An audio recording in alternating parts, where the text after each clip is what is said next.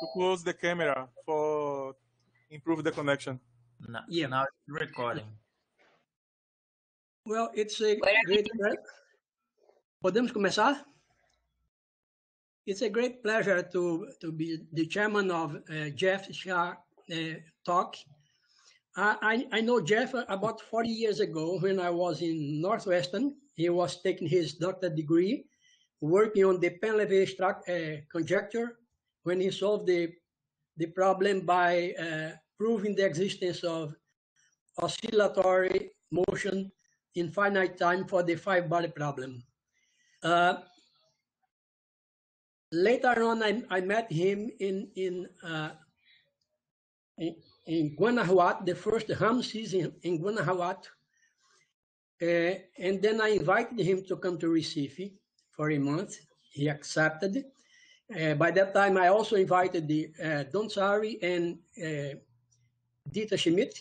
These were the three that began the program, the program of visitors to the math department, which I had until 2015.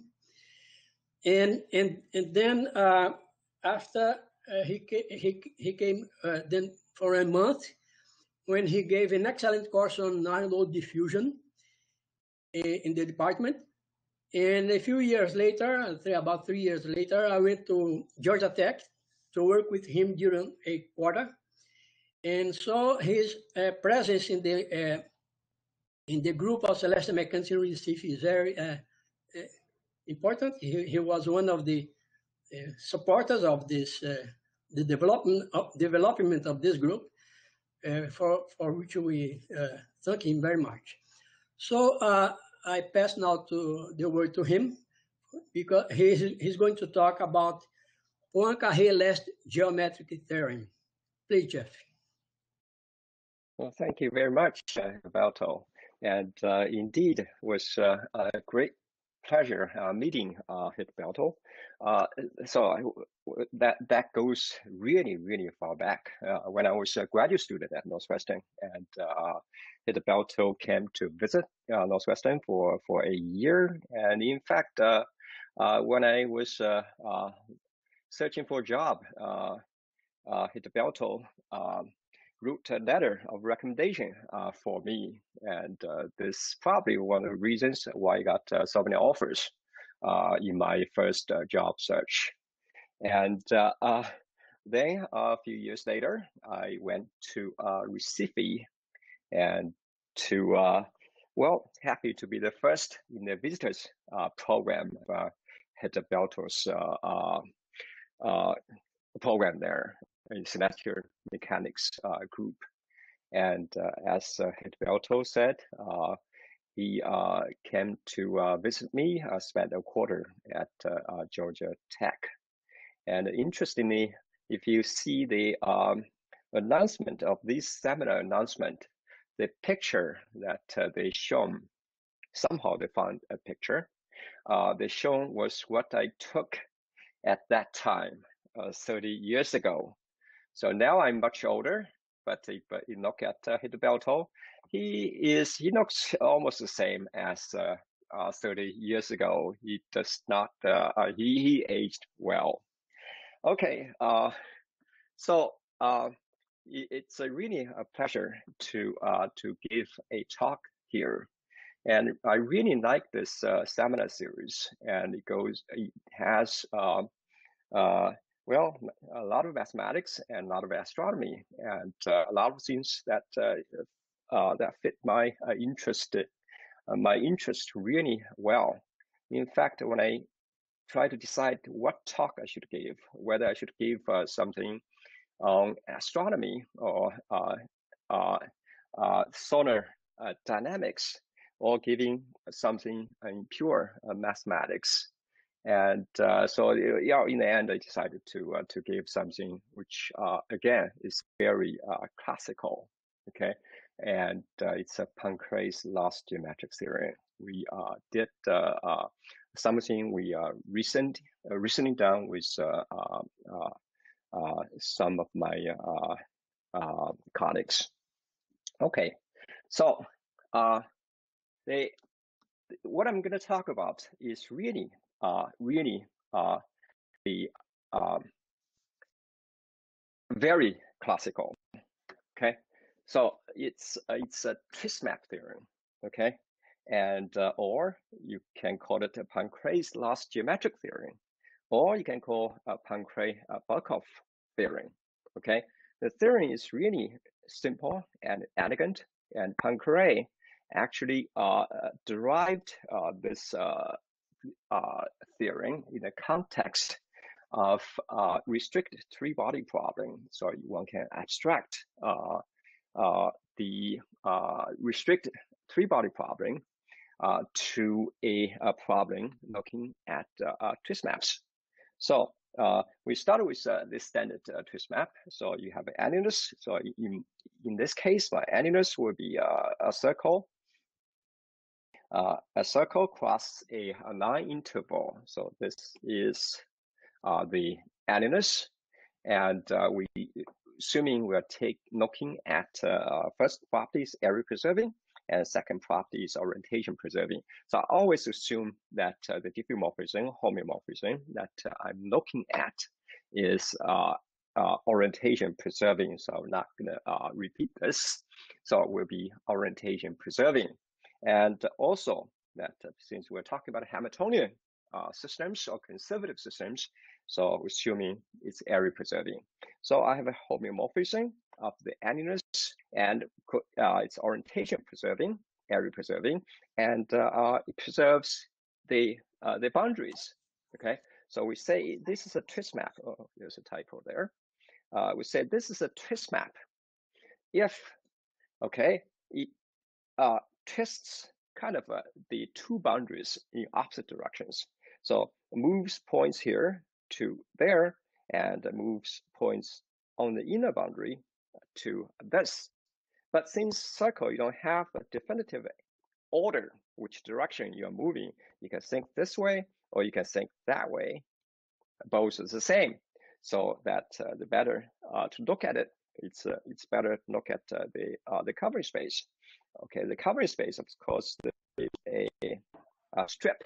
Okay, and strip going from 0 to 1, and it moves this boundary in that direction and moves that boundary in this direction.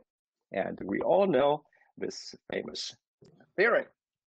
That's called Poincaré's last theorem, and was Poincaré did not prove it before he died. He died before he was 60.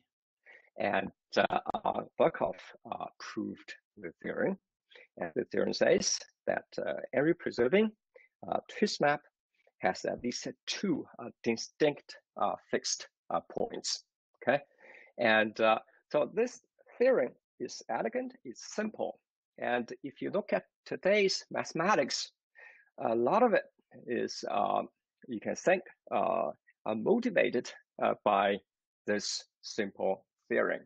If you think about the symplectic geometry and the other conjecture and various other things, actually all came from this simple theorem.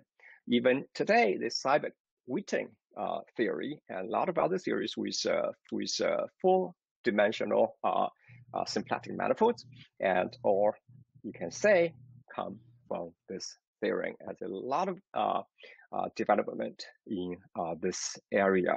Okay, so well, interestingly, that this theorem basically implies not only just two fixed points, actually implies there are infinitely many periodic points.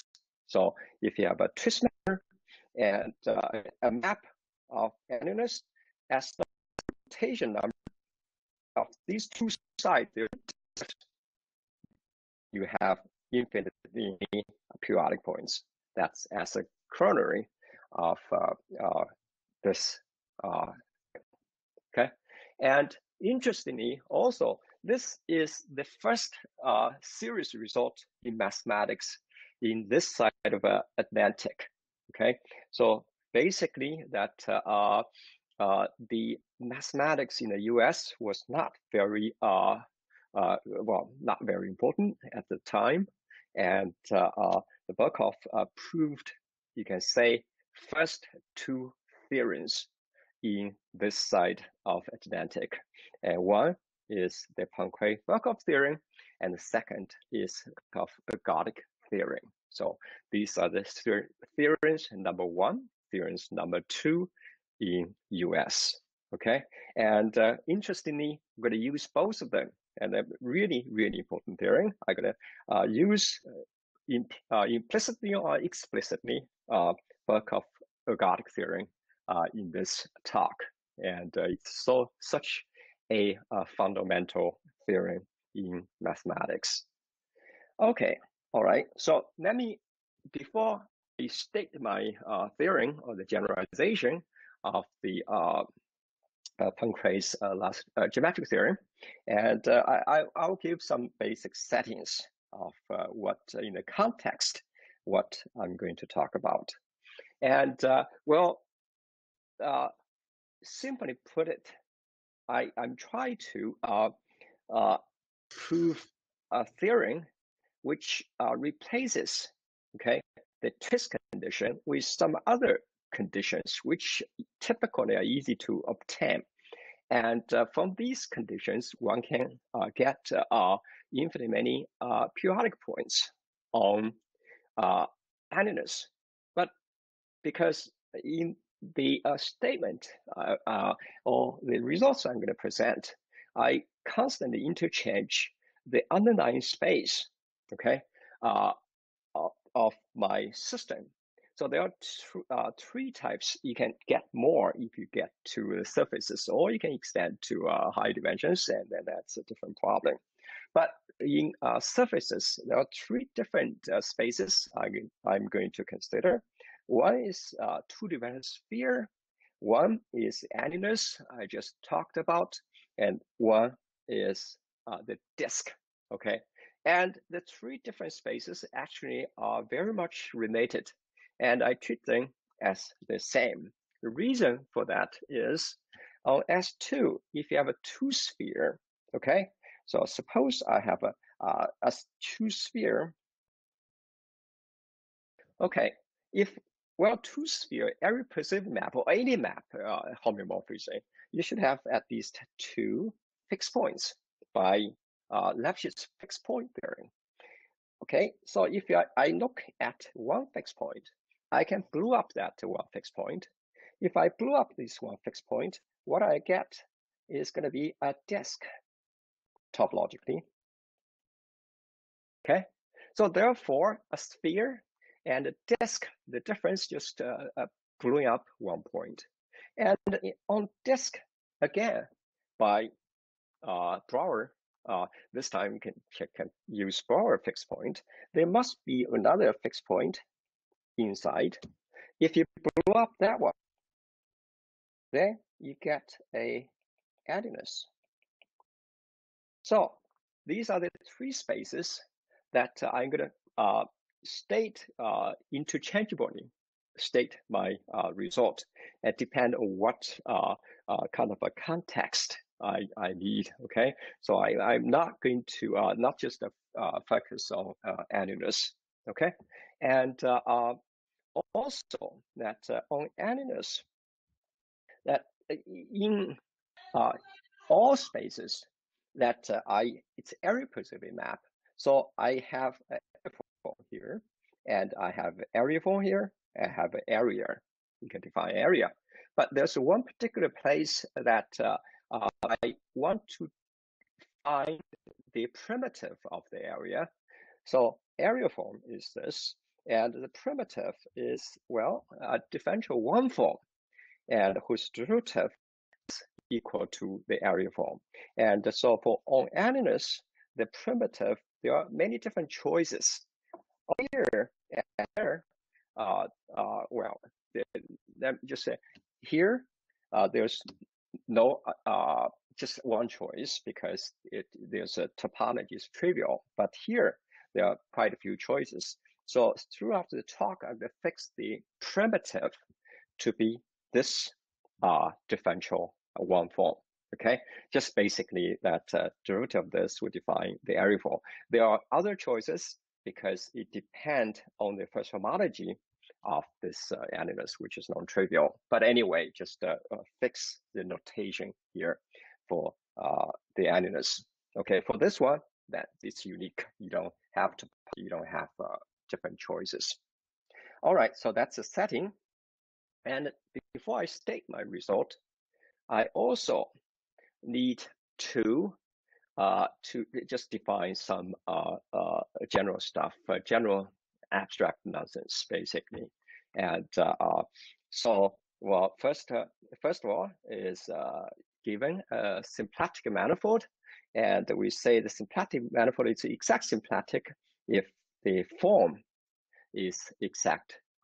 That is, beta omega has a primitive. So that's why I need to define primitive. I need the primitive to define some other stuff. Okay, so we say the symplectic diffeomorphism is exact symplectic if, well, the manifold is exact symplectic and the map, this one is a exact form.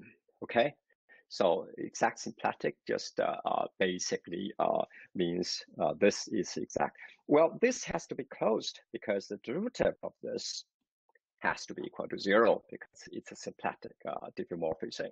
And so exact symplectic is a class of symplectic diffeomorphism which makes this exactly. Okay, so what? If you don't like this definition, there's another equivalent definition. That is, a symplectic diffeomorphism is Hamiltonian if F, the diffeomorphism, is a time one map of a Hamiltonian flow with a time periodic Hamiltonian function.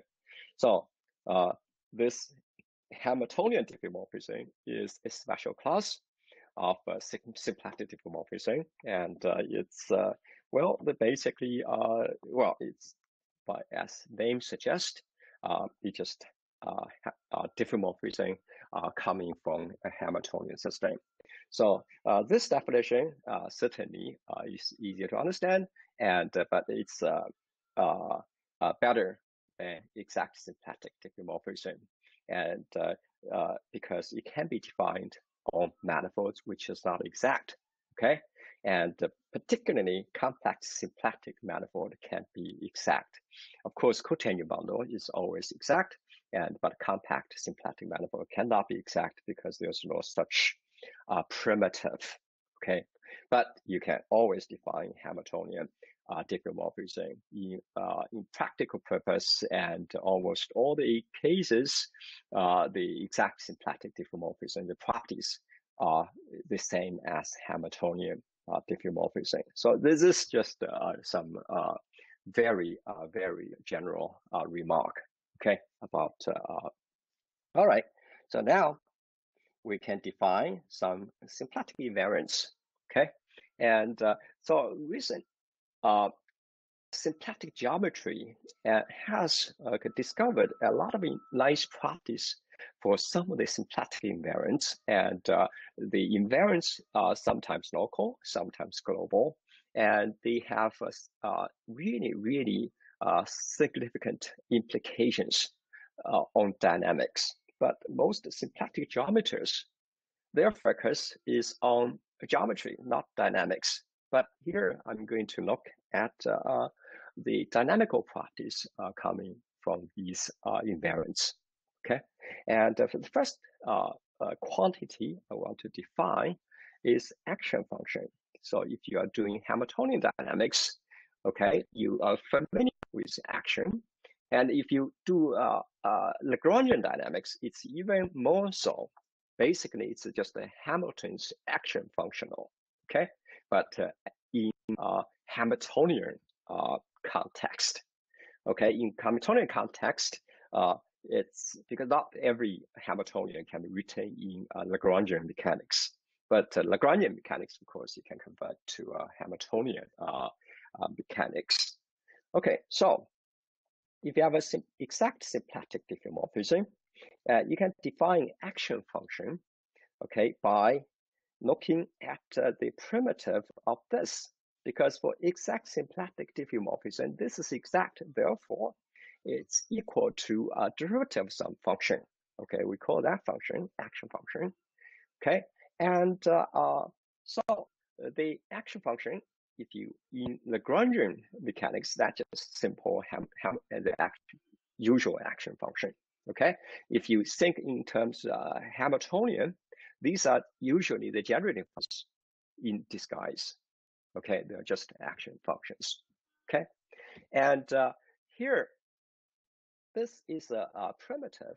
So therefore, the definition is up to a constant. So you can always just compare the action. The absolute value of action, of course, depend on the integral constant. Another thing which is interesting, which associates topology of your space to the dynamics, and which is interesting and a very good connection between topology and the dynamics, is here the choices of beta. That last time I said for annulus I choose a certain beta, but beta choice is up to the first homology. First cohomology of the manifold. So different choices of beta give you different measurement of the action, and which itself is very interesting. So I'm not going to get into that. Okay, so this is action, and if you have periodic points, you can define the action for periodic points, the average action. Okay, easily just the average of actions on these points. Okay, and if you have extend this concept, if you have any invariant measure, okay, suppose periodic points is a simple atomic measure, and if you look at the area, it's area preserving. So area itself is an invariant measure. So one can define the action of the invariant measure by this. Okay, just integrate of your action function, and that gives you the action of the invariant measure. Okay, and it does depend on the choice of beta. Okay, so if I fix a beta, and then it's fixed. Okay, and so this again is the action of invariant measure, and periodic points, of course, it's a special invariant measure, and you can just set several points, you average over these several points. And if other invariant measure, and you just do the integral. The special case, easy to compute, is periodic points. You can just add up the numbers, or if you have the area, you just integrate over the whole space, and this number, what you get, is called the mean action. Okay, in literature, this is called in some symplectic geometry literature, this is called Calabi invariant. Okay, just to give the mean action, just give a fancy name, it's called a Calabi invariant. All right, so these are general things. So now we can, I can state a theorem. Okay, so which is one way to generalize the Poincaré's last geometric theorem. So the statement is the following: if I have an area-preserving diffeomorphism and given two invariant measures with different action, then so I don't need either it's annulus or disk. It doesn't matter. Okay, I don't need anything else, and just pick any two invariant measures. The invariant measures can be periodic points. If you find periodic points, you can compute its action. Or if you're lazy that you don't have C at periodic points, you can just take the whole area as the invariant measure. So you find the Calabi invariance or the mean action. Okay, so as long as you give me two invariant measures, which includes all type of periodic points, right? And then if there's any difference between these two actions, then I have infinite many periodic points. In particular, I do have an estimate on the period of the new periodic points. So you always have long periodic points with large period. And so the important part is what is the lowest period you can get. And so this is the estimate you can get. That is, for example, if this is larger than 1, if the difference is larger than 1, then there are at least 2 geometrically distinct fixed points. Okay, and so this is one way to generalize, and it's in fact it's very general, and you can look at the different statement on annulus, on disks, or on two-sphere. Okay, so all you need is look at invariant measures and compute their action, and if their action is different, you have periodic points. And in particular, let me just give you an example. Suppose I have annulus. I have annulus with pure rotation, pure rigid, pure irrational rotation. Okay, and in this case, every point has exactly the same action. So suppose, particularly the boundary has the same action in a sense. Suppose I pick a point in the center.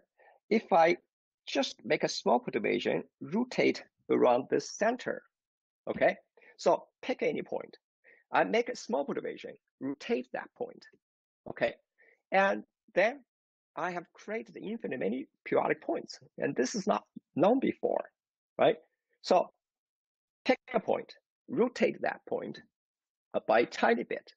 By rotation, I get a perturbation in action. The action can be added. So this rotation adds some action.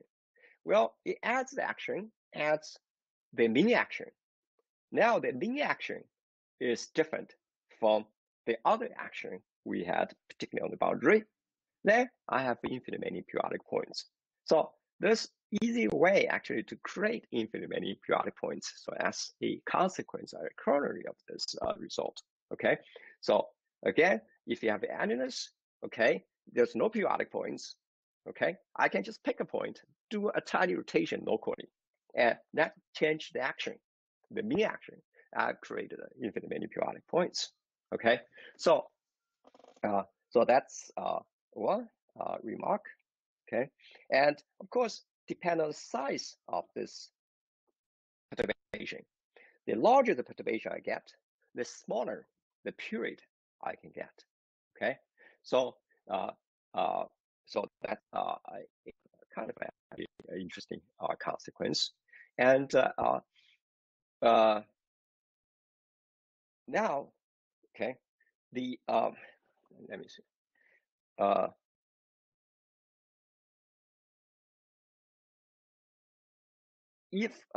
So previously that when you try to create periodic points, and there's not many kind of a way. People working on closing lemma knows that how hard it is to try to create points. Okay, and we can use some global quantities, okay, to get to this and to create periodic points. Okay, so I don't have time to talk about this related to closing lemma, and that's a very, very interesting topic also. All right, so now this is one generalization, and before I want to talk about the general idea in proving these things, and the proof is not hard, okay, by the way, okay, proofs are actually quite straightforward and quite easy, okay, and I want to talk about another generalization, or how to generalize this in another direction, okay, so that I'm going to talk about the second theorem. The second theorem is similar in nature. The statement is very much similar, but the internal dynamics or the structure we use is a little bit different. Okay, so let me, I'm going to define something called a spin number. Okay, this spin number, it's quite actually lateral. So let me try to explain. This is a kind of a relate to talk that often have given a few weeks ago, that in terms of the Conley-Zehnder index, actually. Okay, so let me just motivate what a spin number is. Okay, so suppose I have a symplectic differential. In this case, we to be isotopic identity that's coming from Hamiltonian system, for example. Okay, Hamiltonian diffeomorphism. Okay, so I take invariant measure, any invariant measure. Okay, it can be periodic points, but that will be too easy. Okay, and typically non-periodic measure. And then for almost every point with respect to mu, I can compute the Uplof exponent, right? So the Uplof exponent, as we all know, that is a number. You take the derivative of the nth iteration, and you look at a tangent vector. You look at how the tangent vector grow. Okay, the act on the tangent vector grow under the map, and then take the average of the log. That means takes average of the exponent. So that's why it's called the Uplof exponent. Here you take the log. Okay, so basically that for a invariant measure and oscillator theorem, which comes from basically Birkhoff theorem, that you have, okay, the Uplof exponent. Probably we all know about the Uplof exponent. It measures the contraction and expansion of the tangent vectors. Okay. However, so I want to make a remark. They do not capture how tangent vectors rotate in this space. So the Uplof exponents have a vector, and probably it's getting bigger and bigger expansion. And so that how fast it expands, that's the Uplof exponent. So a simple question is, what about the vectors 1, 8, second iterate, fourth iterate? They rotate in this space. Why don't we do something to capture the rotation of the tangent vectors? Okay, well, that seems to be a lectural idea, but in two-dimensional space, just simple rotation. In high-dimensional space, in symplectic space, well, it's 2n-dimensional, or even not symplectic in three-dimensional space, the vectors rotate in SO2. So can you capture this information? But of course, it turns out these simple naive ideas may or may not work. In general dynamical system, the rotational components are not typically well defined, or even if it is defined, not very meaningful quality for dynamics. However, in terms of symplectic or Hamiltonian mechanics, and these things becomes interesting and important. Okay, so that's what here I try to state. Okay, so special properties of the symplectic matrices. The symplectic matrices. This is a group. Okay, a group. And in the large group, the fundamental group is Z. That is, it doesn't matter what n is.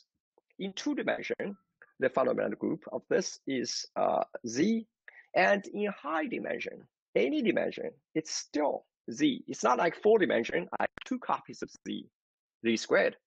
Or in 6 dimension, I get 3 copies of Z, but that's not the case. Okay, for symplectic matrices, and if you go into high dimensions, the fundamental group is still just n, just Z for any n. Okay, so the rotational component, if you think in this particular space, okay, if you in a general linear group, that's low structure, and that's why you don't get any meaningful quantity. But in symplectic matrices, because of this property, and the rotational component makes sense, and it's meaningful, and in fact, it's useful.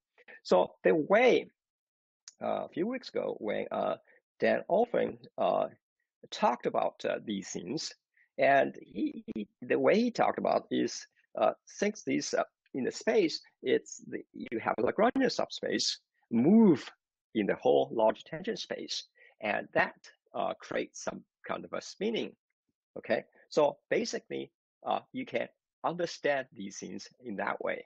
Okay, think in terms of Lagrangian subspace and move in the in this in general space, and that spins in the inlet space. Okay, and so, but we're going to present in a little bit different way for easier to understand. You don't need to understand anything about the Lagrangian subspace. Okay, but here there's an issue here. Okay, it actually depend on the geometry, or if you don't have a Riemannian geometry for this space, it depends on the affine connections. It's non-trivially depend on these connections. Okay, for symplectic, for the Lyapunov exponent, the geometry, even though we use geometry just for the size, it doesn't matter. You choose different geometry, you get the same number because it's limit. The different geometry gives you a small error, and that term basically goes to 0 as I go to infinity. But here, it's non-trivially depend on the geometry. I can give you a lot of examples, interesting examples that you get different results. But again, anytime you have dependence on geometry, on topology, and you get interesting things coming out of it, it's a blessing instead of a difficulty. All right. Okay. So now I want to talk about the spin number. Okay, instead of talking about the Lagrangian subspace, kind of in the symplectic space, that how it moves, I'm going to use some simple things that one can understand.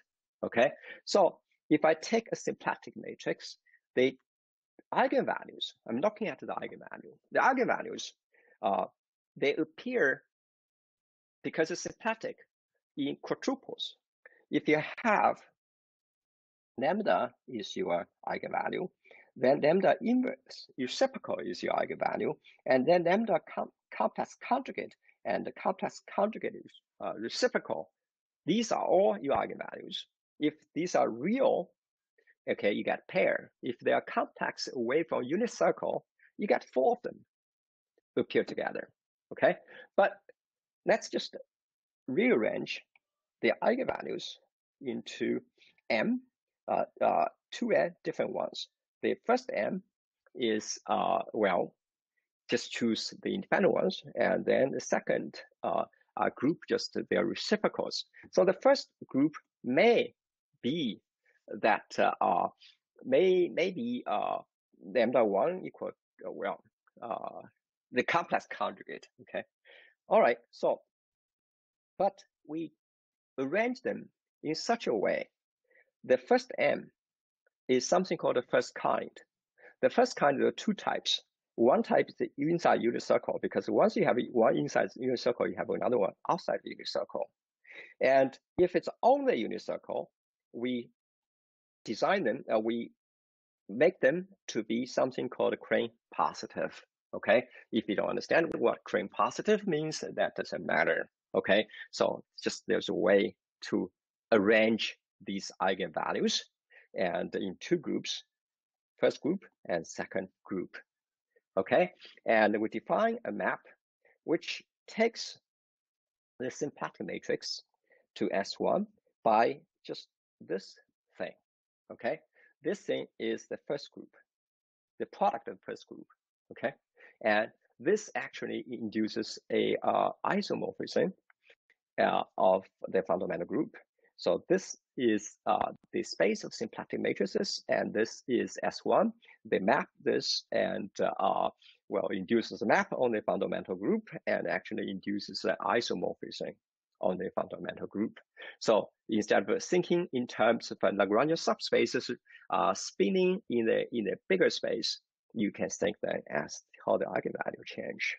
Okay, and that's a simple and straightforward way of understanding this. Okay, all right. So once we have a map isomorphism, and we can define the spin number. Okay. Well, I should say spin function, because rotation is a different concept. Okay, so you can call it rotation, spin, whatever. Okay, so any point we define the spin number to be this. So it's, you iterate the map. Okay, you iterate the map, and that gives you a matrix. And as matrix gets bigger and bigger, this kind of a row, that's how it rotates in the space. Okay, and then we take the average. Okay, here we have to use again a Birkhoff-Ergodic theorem. The Birkhoff-Ergodic theorem, the situation where you can apply Birkhoff-Ergodic theorem, the key is your function. You try to average some function. Birkhoff-Ergodic theorem says space average equal to time average. Okay, that's the essence of a Birkhoff-Ergodic theorem. But there's a condition. When you try to average something, it has to be either additive or subadditive. That's a key if you ever come to proof of if you teach a course in ergodic theory and you come to the proof of Birkhoff-Ergodic theorem. The key is they try to average has to be either additive or subadditive. The Neapolis exponent, why it works?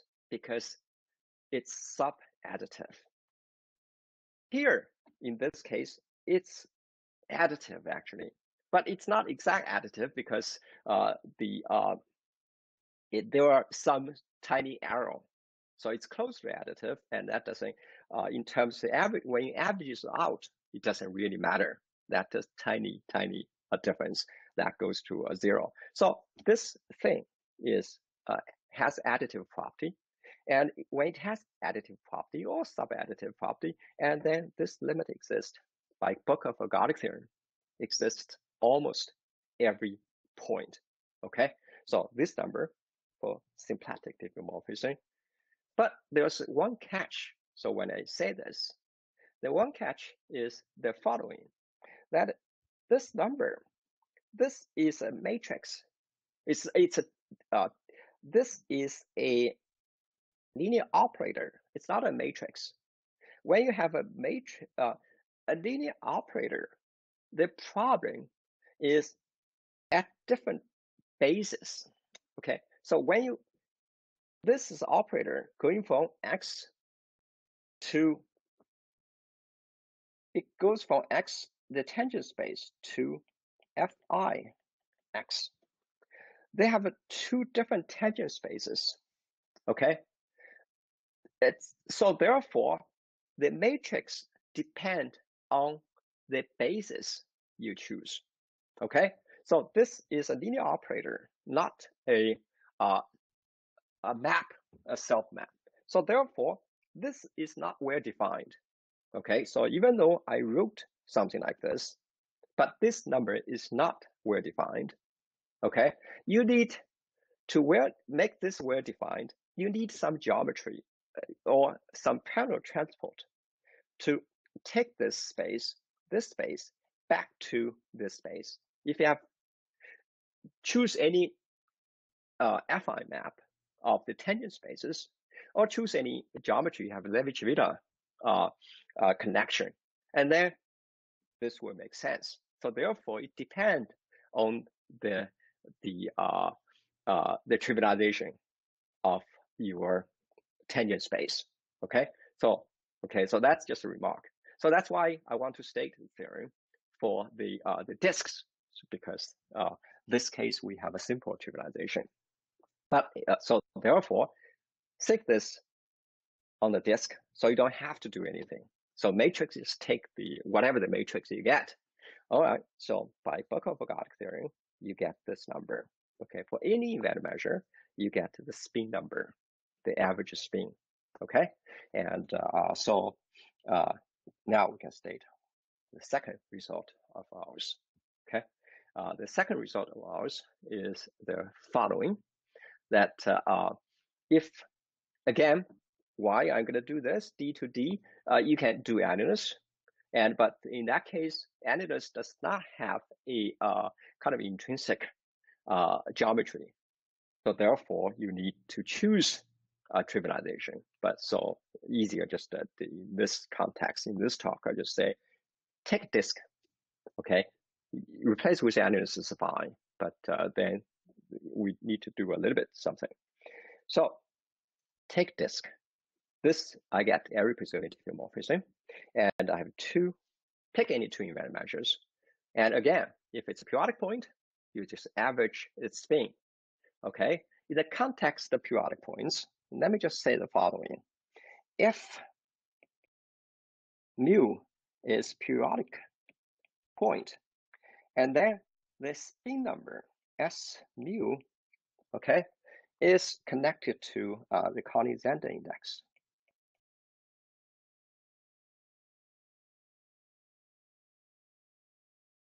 Okay, if you know what Conley-Zehnder index is, okay, so it's connected in symplectic geometry that to Conley-Zehnder index. Again, as I said, the symplectic geometers, they're only interested in geometry in the kind of discrete cases, but here I want to do it with dynamics. That is, I'm looking at not just a fixed point, it's Conley-Zehnder index. I'm looking at invariant measures. I want to define the kind of extension of the Conley-Zehnder index for the invariant measures. And then we have this theorem. The theorem says that if I have 2-point invariant measure, good choices are periodic points and invariant measures.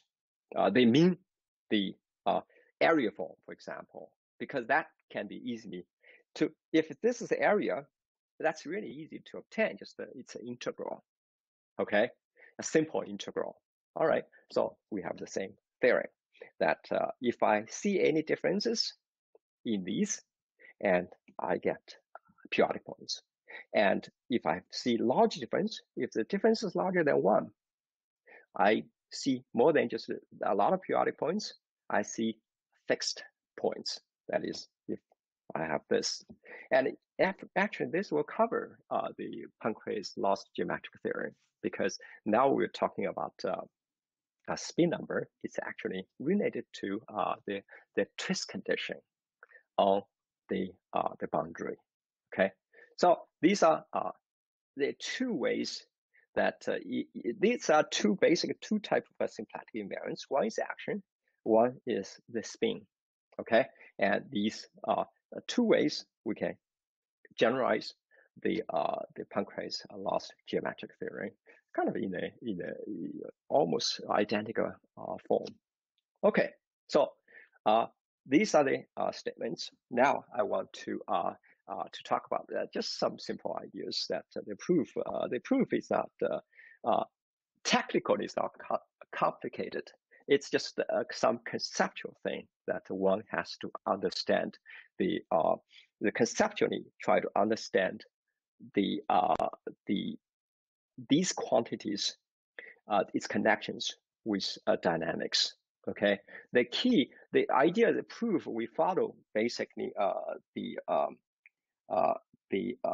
John Frank's approach to proof of existence of periodic points. So the most general theorem in Poincaré's lost geometric theorem is John Frank's proof. Birkhoff's proof, certainly that's ingenious proof, very simple and remarkable, but very ingenious proof. But John Frank's proof is much general, and it uses something called Brouwer's plane translation theorem. Brouwer's plane translation theorem. The Brouwer's plane translation theorem says if a homeomorphism has no fixed point, then it behaves like a plane translation. A plane translation just means that if I don't have in R2, So in R2, if no fixed point, then how it behaves like R2 embedded in this. The map just basically goes like this. So or xy goes to x plus 1 y. So the map basically, if you don't have a fixed point, it all looks like this with different coordinates. X just moves forward and keep y the same. So basically, a line moves forward. So this just means this is the Brouwer's classical theorem, and as old as Poincaré's last geometric theorem. Is just if you don't have a fixed point, it has to be something like this. Well, it also means if it has a periodic point of any period, then this cannot be true, right? If you have a periodic point of any period, it cannot return, or you have any kind of a recurrence. That means you have to have a fixed point. Okay, so that's the basis of John Frank's proof of the Poincaré's last geometric theorem. Okay, so the whole point, what we are trying to do, how do we create periodic points? We try to prove existence of periodic points. How do we prove existence of periodic points? Well, the difficult part in closing lemma is try make a perturbation and not touching the your trajectories and make also the perturbation small. But with Brouwer's fixed point, when you perturb to create a periodic point, probably a very large period. But when you do this, create periodic points of very large period, and then the perturbation typically does not touch or create any fixed point. That means the following. That means the original map has to have a fixed point.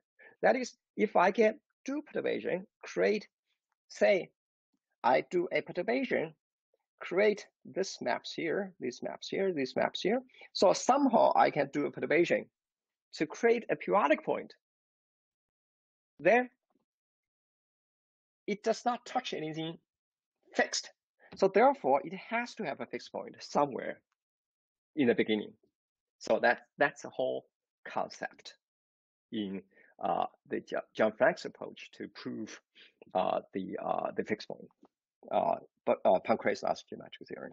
So in this context, so let me just say this is my last slide. Okay, the key idea in the proof is we can approximate, okay, any invariant measure by periodic points by small perturbation. By small perturbation, when you do perturbation, you will try to prove the existence of periodic point. Okay, you do perturbation, but you perturb the map in such a way the periodic points you can prove the existence is not created by your perturbation. That's the whole the key. Okay, so the periodic points, existence periodic points, you prove the existence, but it's not because you did the perturbation. It's already there. The perturbation you did can be controlled in such a way it doesn't touch any periodic points of a lower period, basically. You create periodic points of large period, and that does not touch anything possibly with lower period or fixed point, for example. The fixed point, if you want to touch a fixed point, it has to be, your point has to be near a fixed point. So if your perturbation is a far away fixed point, and then you are safe. Okay, so that's the key idea. And the key idea is invariant measures, you can approximate by periodic point. And when doing that, you are approximating by a tiny perturbation in the neighborhood you know you have control. Okay, and that's the first key. The second key argument is that the action difference between two measures or two fixed points, it happened to be the flux, or you can, in certain ways, it's a mean rotation number. Okay, and so if you want to move it to a familiar space, and that corresponds to you blew up a fixed point, and then you look at annulus. okay? Or you can directly do it, okay?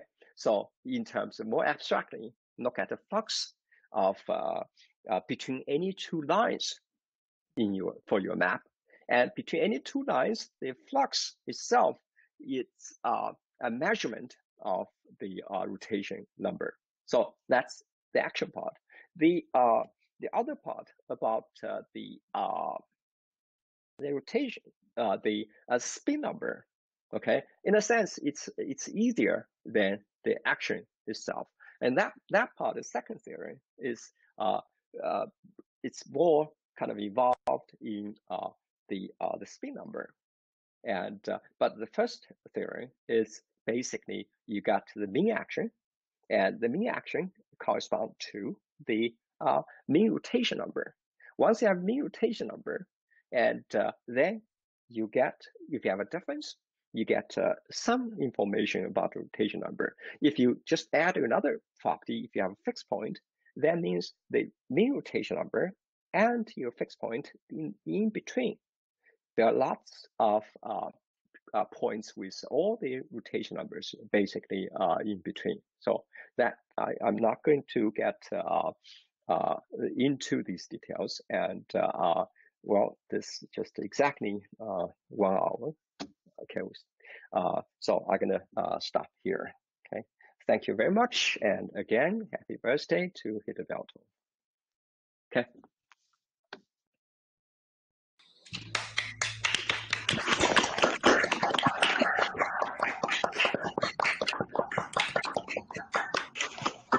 Thank you, Jeff, for the excellent talk. And now we open to questions or comments to the audience.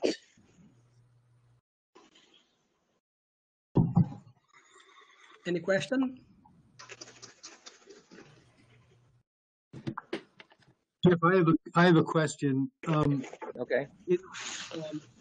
When you introduced that asymptotic Maslov index, or what the mean number corresponding to the spin there, at the bottom of the page, you mentioned something about if the invariant measure is ergodic. Right. Oh, so here we go. So if it's ergodic, then this is a constant. So this theorem can't be used for ergodic measures, I guess. Is that what you're saying? Yeah. It's any measure if it's ergodic. So because this is additive. Yeah. The rho is additive, so therefore the Birkhoff ergodic theory that just perfectly applies. Okay. And so if periodic points, they are ergodic, and you get a simple spin number, which corresponds to, of course, if it's a fixed point, correspond to Maslov index, or in simplex category, that it's called a Conley-Zehnder index. But Conley-Zehnder is just half of that, basically. Yeah. Right. Okay. So it's the same. The way defined is the same way as you did for the Lagrangian subspace, but then I don't have a particular number. So in this way, I want to get a number. So this definition is more straightforward, and it's computable. Yes. Okay. Very nice. It looks very pretty. Yeah.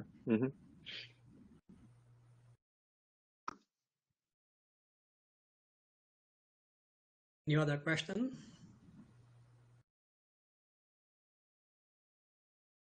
Jeff. Yeah.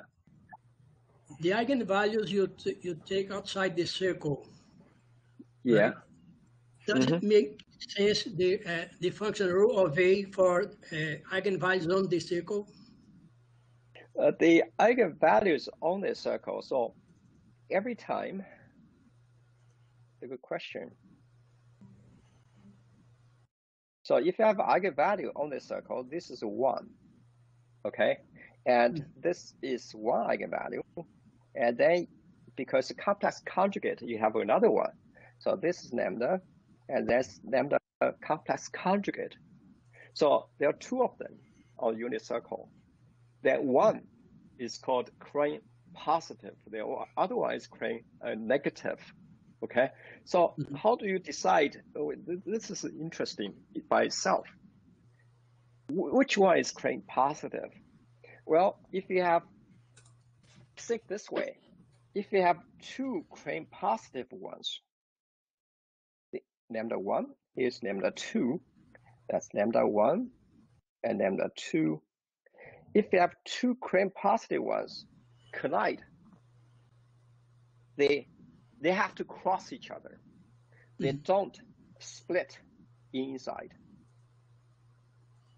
So this is simple, kind of from the dynamic point of view. So if you have two crane positive cross each other, they can never split. They have to cross. But if you have one positive, one negative, and then the 4 eigenvalues, when they collide, they can become these 4. So here's a circle, and 2 gets this away from the unit circle. Okay, so this is an interesting phenomenon. That is, when your eigenvalues collide on unit circle, that why they don't just split outside the unit circle. Well, it depends on the signature. The signature is called crane signature, and so one crane positive, one crane negative, and when they collide, it's like when people look at the stability of the equilibrium solutions of a Hamiltonian system. If it's all on unit circle, it's all simple, then it's linearly stable. But when you have double eigenvalues, the question is, are they still stable, or are they stable even after perturbation? This is a classical problem in Hamiltonian mechanics. Stability of equilibrium solution or stability of fixed point. And when you have double eigenvalue, things get complicated. In this case, you need to look at the signature of these eigenvalues. Okay, if the signature, okay, if they're both crane positive, when they collide, it's safe. You still have stability in the neighborhood. You still have linear stability no matter how you perturb them. It's a classical, interesting phenomenon in Hamiltonian mechanics. Okay. Okay. Thank you. Any other question? Comments? There is a question at the chat, Hildeberto. Huh? There is a question in the chat from Jair. Oh. Okay. I see. Okay. So you see that in the chat. Yeah. Oh, yes. So when I talk about invariant measures, it's always probability measure. So that means all invariant measure I'm talking about a probability measure. That is, the total volume of the measure is equal to 1. Okay, that's a question. Okay. I never talk about unbounded measures.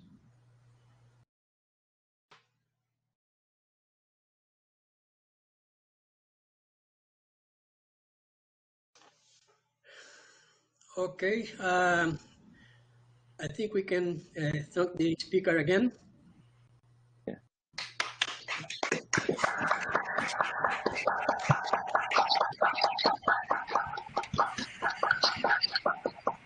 Annette, is up to you. Yeah, we're going to do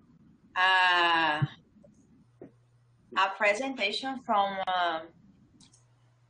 Hildeberto Vinhetas, because we have so many new people today. So it's coming, I think. Yeah, I think, yeah.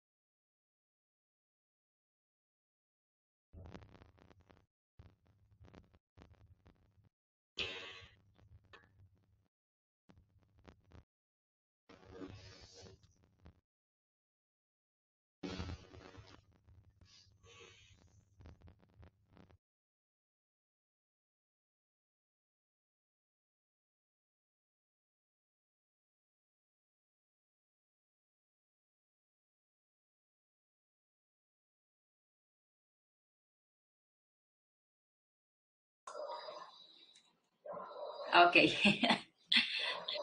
So we can stop to recording, and if you want to open your cameras to take a picture from today,